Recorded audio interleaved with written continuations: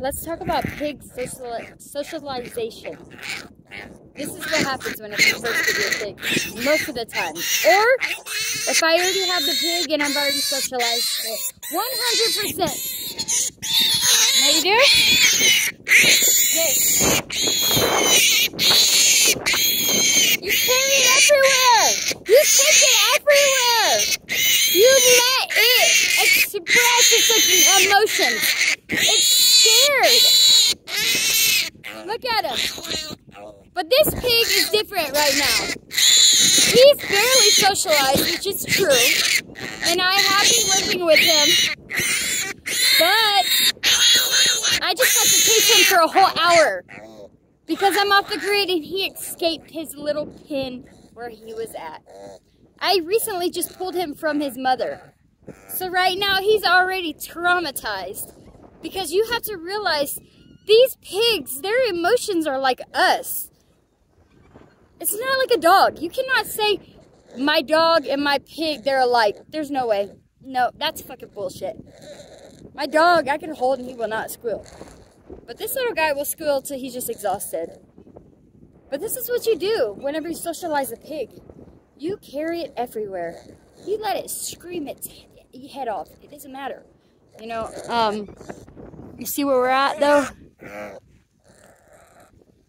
This is Stacy's Pigs and Critters. This is El Rancho Escondito. This is off the grid. You can squeal all day long. Plus, a lot of pigs don't like to be picked up. So, I'll let you know how this one goes.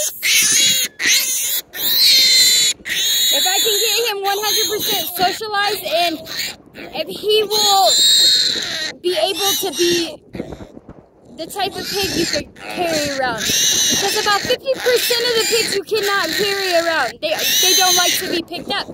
It's because they don't like their feet off the ground. Their hooves off the ground. They don't like it. But you just hold them. You show them comfort. That's what you do it.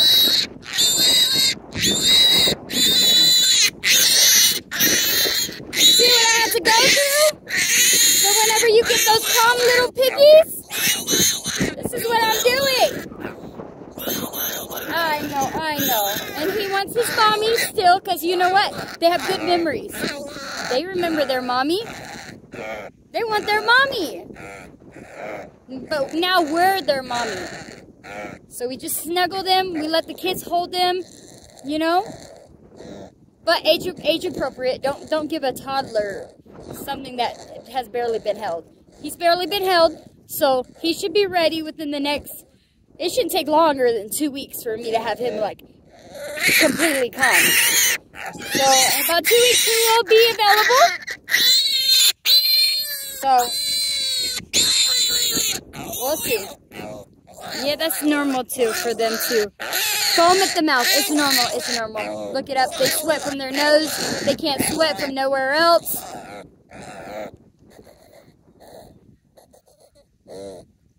I know. It's okay though. You just have to show him love. You know, you show him love. You show him I love you. We're gonna be buddies. And the next I'll be doing the leash thing. And that's a lot of pulling.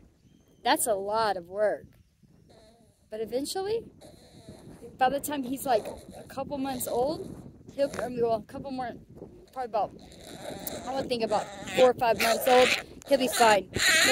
He'll be walking just like a dog, you know? At the park, you don't have to worry about him squealing like that. You just got it all, you just have to start from a young age. You cannot get an older pig, and you can't do it from an older pig. You cannot just buy any pig from any breeder that's going to tell you, I'm going to give you a pig that's not going to squeal. That's bullshit. If that pig doesn't squeal, it's because somebody is handling him, trying. So if your pig is squealing, that means you need to just hold it. Some pigs just don't want to be held. Some they just can't. It doesn't matter. You can't socialize them like holding them like this. But see, he's already calmed down. He's fine. We're walking. He doesn't want to be off the ground. That's the biggest issue right now. So I'm trying to fix this issue with him. So whenever he comes home to you, or whoever wants him, you know, if you do see this video and you do want him, let me know. We can have a calmer piggy. But I always socialize mine whenever they're younger. I always try. Him I didn't get to until he was 8 weeks old. So he's already 8 weeks old. We're trying. So I had taken him from his mom, put him in a separate pen where I had piglets, which I have multiple pens with different sizes and ages of piglets. And he escaped that pen, so I spent like a whole hour chasing him. It's already been a hassle, but it's okay though. So anyways, this is what, if you see me in public and you hear this, I promise you, he's not being tortured.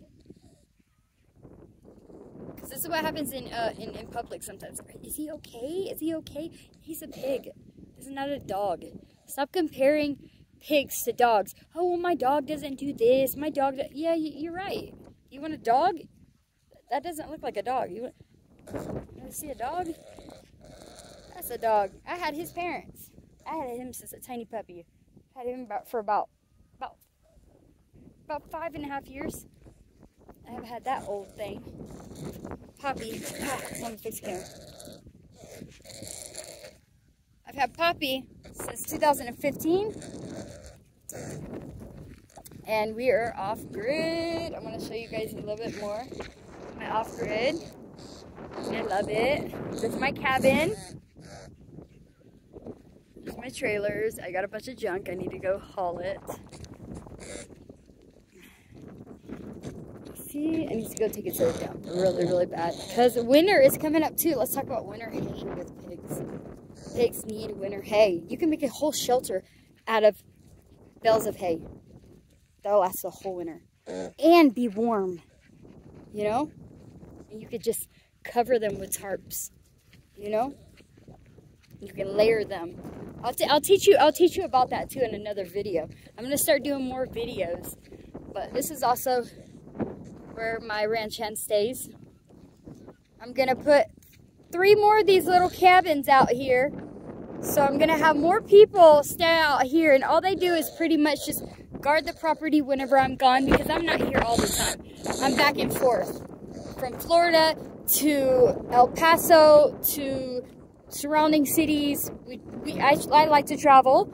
And then, but this is Hudspeth County. But this is an hour and 15 minutes from the Fabens exit. Where, you know, where the Cattleman's Steakhouse is on Fabens in El Paso, Texas, which is Fabens, Texas. So we're pretty far. So if I have to drive to El Paso, it's 2 hours there and then 2 hours back. But this is where these little guys will reside. I do not allow people to come to the property. It is my home. I do that because of, you know, people from the past, you know, taking piglets and stuff like that. So, but he looks bigger in the picture, in the video. I don't know, maybe I have it like zoomed in more too. I don't know much about the phone and stuff, but I'm learning. We're learning. He's already calmed down. Now the more I walk, you see he's gonna get like more. Well, he was getting more freaked out. And then he probably sees his mom's over there, because that's where she's at. Because she's also non-socialized. So I usually take these guys at a pretty young age, you know. Not too young though, because they have to have the milk. If they don't have the milk, they don't survive. Period. There's no bottle babies unless there's just no milk. If I can't get a pig to feed it, I just have no choice. But if they're like a couple weeks old and you're bottle feeding, then they'll be fine. You know what I mean? But yeah, if they can stay with the mom as long as possible, that's the best thing for them. If not, that's whenever they go inside with me, because that's like around the clock every like 2 hours, and I don't have a newborn. I don't want to do 2 hours. So, you calm down now? Yeah? No? Alright, we'll try more to socialize him more by holding him, carrying him around.